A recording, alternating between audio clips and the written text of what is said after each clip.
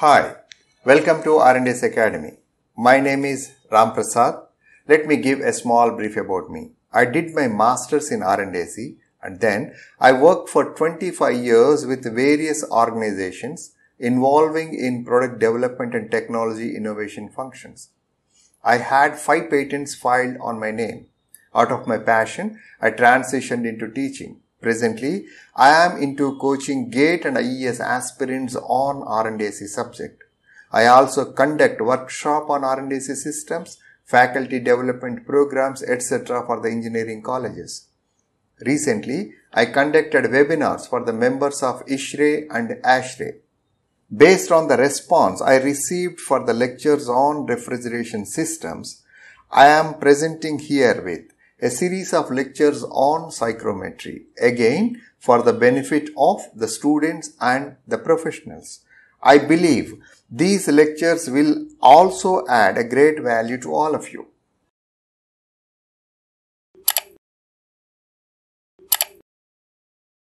This is the 8th and the last lecture in the series of lectures on psychrometry. In this lecture, I will discuss the summer air conditioning system with ventilation air. However, in this case with the bypass factor is equal to X. Let me first summarize about RSHF line and the GSHF line.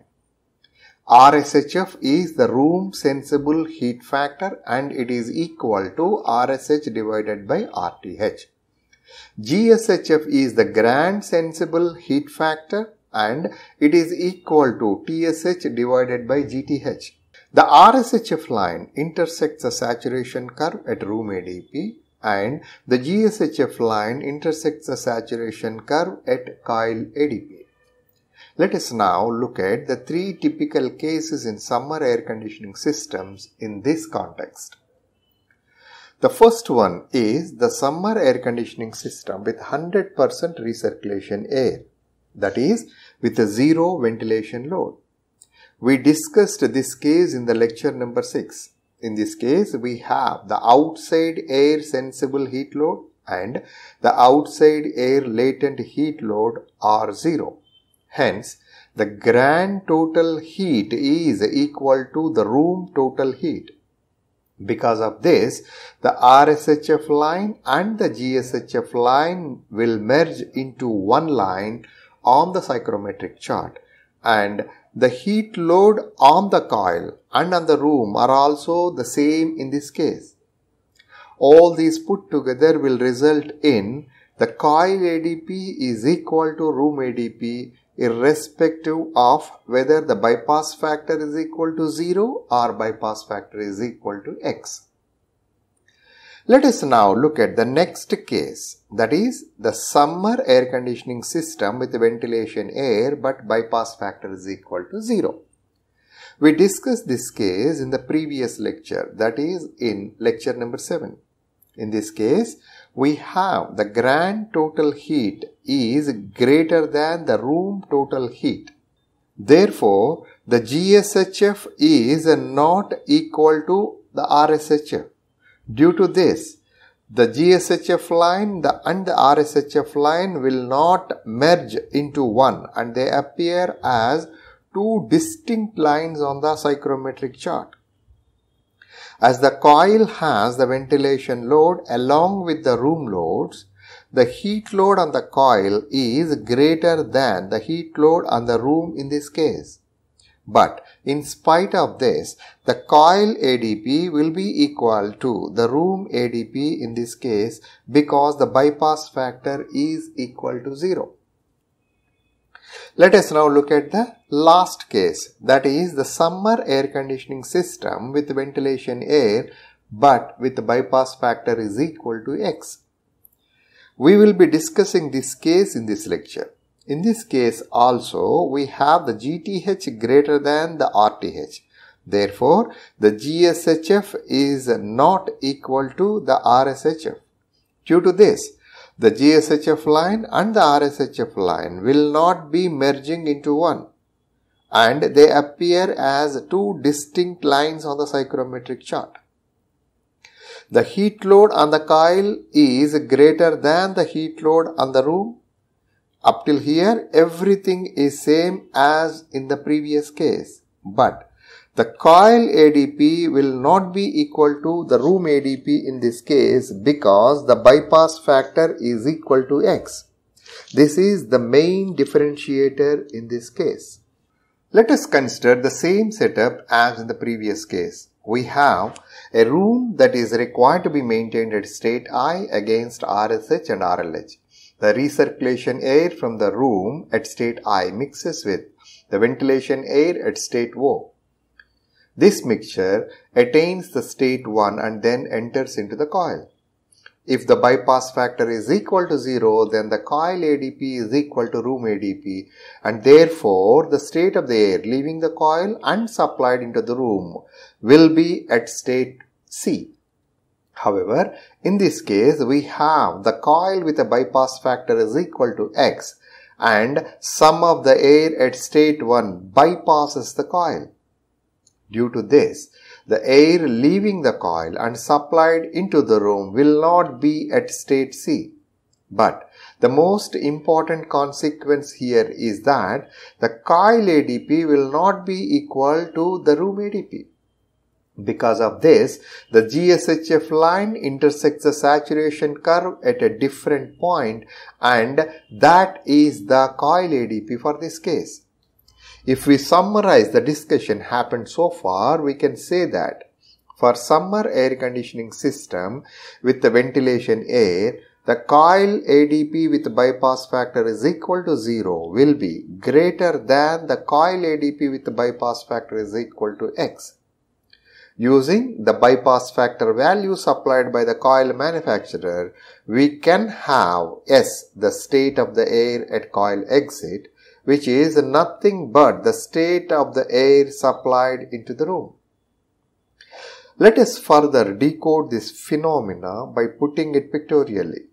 We can visualize the situation as two independent air streams such that one stream at state 1 is passing through the coil, coming in contact with it and attaining state C at coil exit. The other stream of air at state 1 is altogether bypassing the cooling coil. This bypassed stream of air can be visualized further as two independent streams of air. One is the recirculation air at state I and the other is the ventilation air at state O. Hence, at room entry, we have one stream of air entering at state C, the second stream of air is entering at state I, and the third stream is entering at state O. However, only the air stream at state C will actually be contributing towards the cooling of the room. The air stream at state I will neither be contributing towards the cooling of the room, nor will it be resulting in additional heat load on the room. But the third air stream at state O will undoubtedly be resulting in additional heat load onto the room. These two are the critical aspects of air conditioning system design for this case. Let us now get into the calculations part. We have the CMMO taken from the data table specific to our application. Using CMMO, OASH and OALH can be computed. Now, let us compute the effective loads on the room due to the bypassed ventilation air. The first one is the effective room sensible heat, ERSH, which is equal to RSH plus OASH multiplied by bypass factor. And the second one is the effective room latent heat, ERLH, and which is equal to RLH plus OALH multiplied by bypass factor. Using ERSH and ERLH, we can compute the effective sensible heat factor, ESHF, which is the ratio of ERSH divided by ERTH. Using ESHF, we can find the coil ADP on trial and error basis with this expression. On psychrometric chart, assume a t-value and collect the corresponding W value from the psychrometric chart. Iterate by substituting the T and W values in this expression against TADP and WADP until the LHS value becomes equal to the RHS value. The corresponding T is the apparatus dew point temperature, and the line drawn from this point to I is called the ESHF line. The ESHF line intersects the saturation curve at coil ADP. Hence, this is the state point C. We had already seen that the GSHF line also intersects the saturation curve at coil ADP, and hence the line joining 1 and C is the GSHF line. We could also see pictorially that the coil ADP with bypass factor is equal to 0 will be greater than the coil ADP with bypass factor is equal to X. Using the bypass factor, we can plot S, the state of the air at coil exit. The state point S represents the condition of the air at coil exit and the condition of air supplied into the room.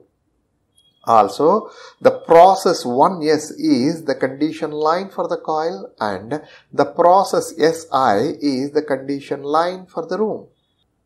We have TSH, TLH and the GTH values same as that of the bypass factor is equal to 0 case. Hence, a refrigeration system that can deliver a minimum cooling capacity of GTH while operating at coil ADP is needed.